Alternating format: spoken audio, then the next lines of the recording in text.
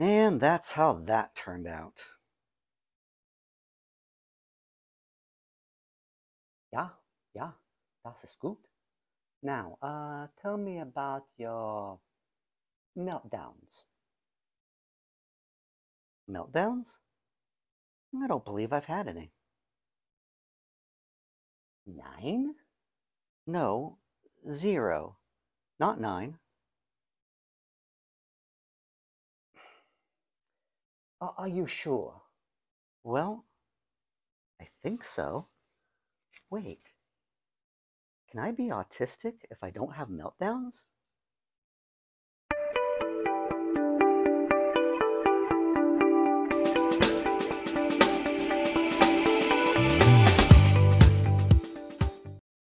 Hello, and welcome to another episode of Autism-Philes.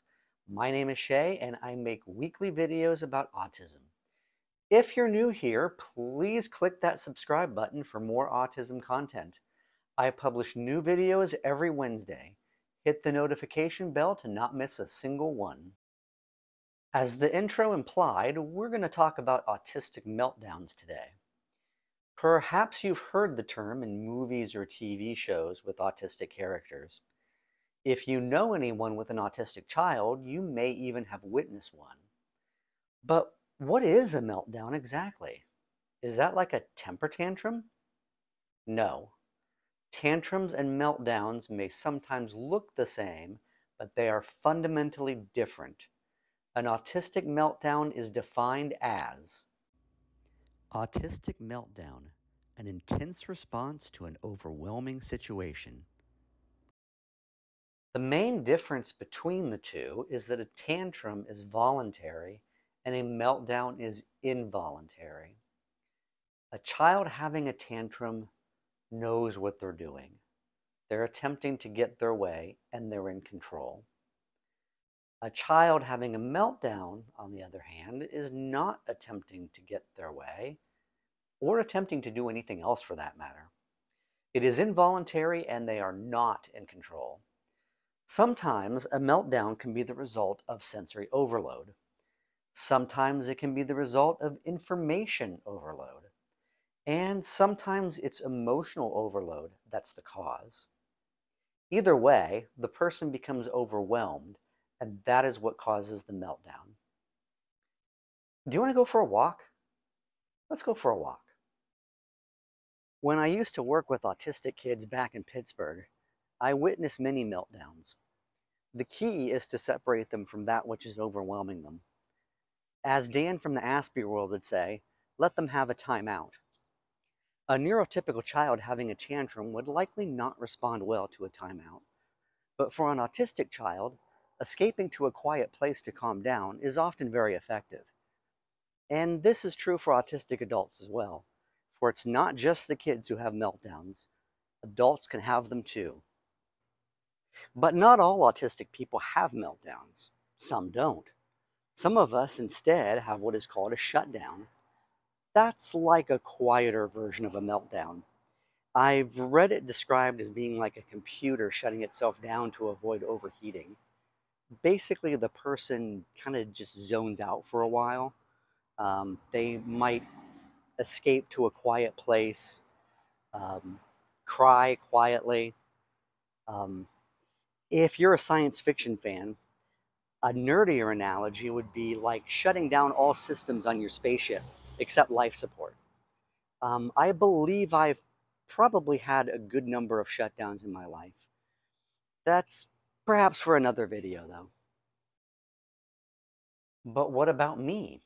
Have I really never had a meltdown? Well, maybe, but maybe not. The truth is, I'm just not sure. I do recall having tantrums as a child, but were they really tantrums or were they meltdowns? Unfortunately, I can't remember them in any kind of detail.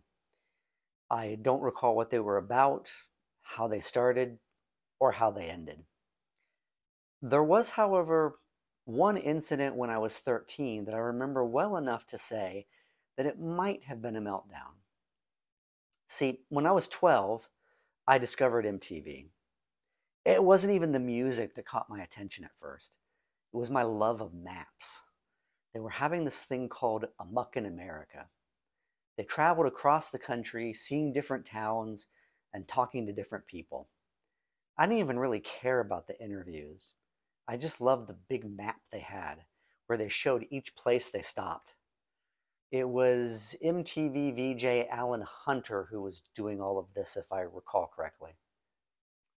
Anyway, eventually I did start watching the music videos. Anyone else out there old enough to remember that? When MTV actually played music videos? My first favorite band from watching MTV was Bon Jovi. They had recently released an album called Slippery When Wet. The first single was called You Give Love a Bad Name. Now, I'm 12. I know nothing about love.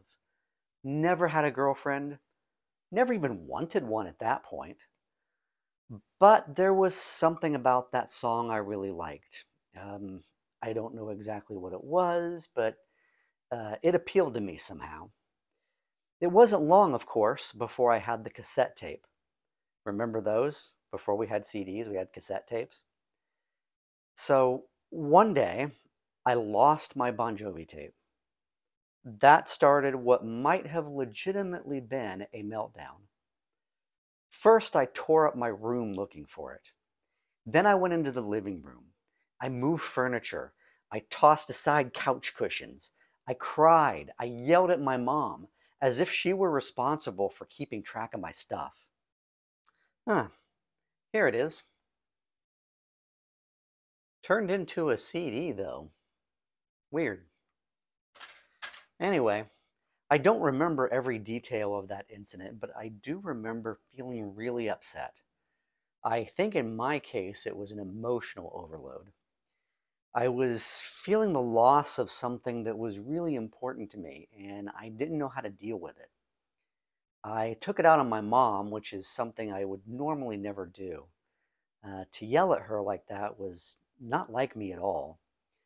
To this day, I feel really bad about it, but I don't think I was in control of myself at the time. All right, so those of you in the autism community, what do you think? Was that a meltdown or more of a tantrum? Please let me know your thoughts in the comments. So you see, mein Herr, you may have very well had a meltdown after all.